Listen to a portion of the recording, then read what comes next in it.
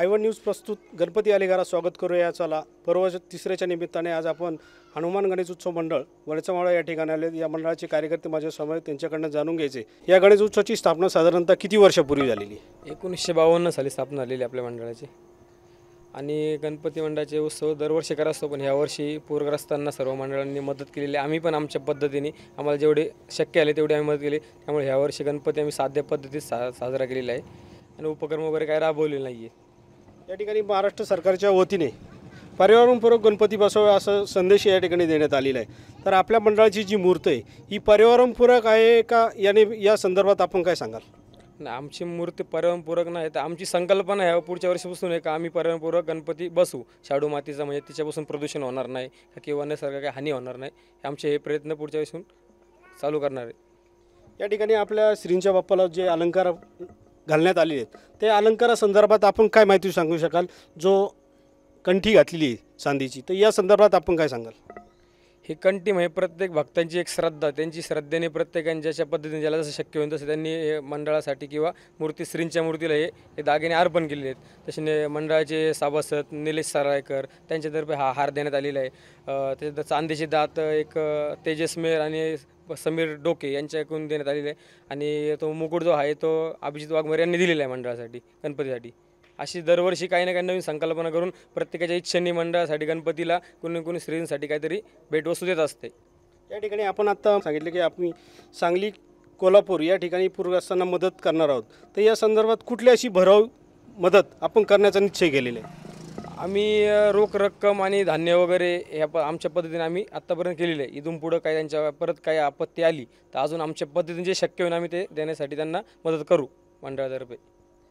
या ठिकाणी या मंडळाचे ज्येष्ठ मार्गदर्शक माधव डोके माझ्या समोर, त्यांच्याकडनं जाणून घ्यायचे की खरं तर आपण गणेश उत्सवाची सुरुवात केली, या मंडळाची स्थापना केली आणि तदनंतर युवा कार्यकर्त्यांकडे आपण या ठिकाणी मंडळाची धुरा सोपवली, तर या संदर्भात आपण युवा कार्यकर्त्यांना कुठल्या प्रकारचं मार्गदर्शन या ठिकाणी करणार? प्रथमतः मी आपल्या आयवन न्यूजचं आभार मानतो। आणि तुम्ही जे म्हटले या मंडळाची स्थापना ही आमचे जुने ज्येष्ठ जाणते नगरसेवक नारायणदादा डोके किंवा भाऊ झुटे, श्रीधर गरिबे यांनी त्यावेळेस केलेली स्थापना आहे। त्याच्यानंतर आम्ही हा उत्सव पुढे चालत आणला आणि आता आमच्याकडून ह्या तरुण वर्गांनी हातामध्ये घेतलेला आहे। त्यांना कायम पाठबळ देण्यासाठी आम्ही सर्वजण कटिबद्ध आहोत।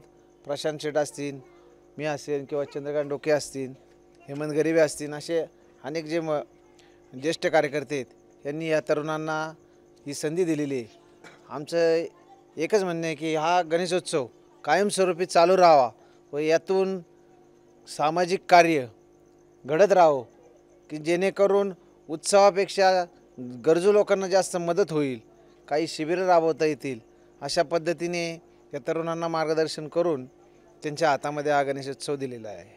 महाराष्ट्र शासनाच्या वतीने पर्यावरणपूरक गणेश उत्सव साजरा करा, तर आपण विसर्जन मिरवणुकीच्या संदर्भात या युवा कार्यकर्त्यांना गुलाल उधळू नये व फुलांच्या पाकळ्यांची उधळण करावी, या संदर्भात काय मार्गदर्शन करशाल? हे गुलाल उधळू नये हे आम्ही जवळजवळ 2 वर्षापासूनच गुलालाचं बंद केलेलं आहे। फुले आम्ही उधळतो, पर्यावरणपूरक आम्ही 2 वर्षापासूनच चालू केलेलं आहे। फक्त मूर्तीच्या बाबतीत आमचं अजून यावेळेस राहिलेलं आहे। ही मूर्ती आमच्या मंडळाचे तरुण कार्यकर्ते सभासद भीमाशंकर फटांगडे यांनी यावेळेस मंडळाला दिलेली आहे। असेच दरवेळी कोण ना कोण आमचे कार्यकर्ते मंडळाला मूर्ती देत असतात, तर आम्ही पुढच्या वर्षी त्यांना सूचना करू की तुम्ही ही मूर्ती देताना शाडूची मूर्ती द्यावी की जेणेकरून पर्यावरणाला कुठे हानी पोहोचणार नाही। असं आम्ही सर्वांना पण सांगतो की आपण पण घरी गणपती वगैरे बसवताना की जेणेकरून पर्यावरणाला हानी होणार नाही अशा पद्धतीने गणपती बसवावे। या मंडळाच्या कार्यकर्त्यांनी असं मानस केलेलं आहे की सांगली आणि कोल्हापूर या ठिकाणी जो पूर आला होता, या पूरग्रस्तांना या ठिकाणी भरीव असं योगदान करण्याचं ठरवलेलं आहे। त्याचप्रमाणे पर्यावरणपूरक गणपती पुढच्या वर्षीपासून या ठिकाणी बसवण्याचा संकल्प अथवा मानस या ठिकाणी मंडळाचे ज्येष्ठ मार्गदर्शक माधव डोके यांनी बोलून दाखवलेले आहे। Cameraman Rajesh आंबलेसह Ramesh Bele, Ivan news, Junnar. गणपती बाप्पा मंगलमूर्ती। आमचे नवनवीन व्हिडिओ पाहण्यासाठी आयवन न्यूज चॅनल सबस्क्राइब करा आणि बेल आयकॉनवर क्लिक करा।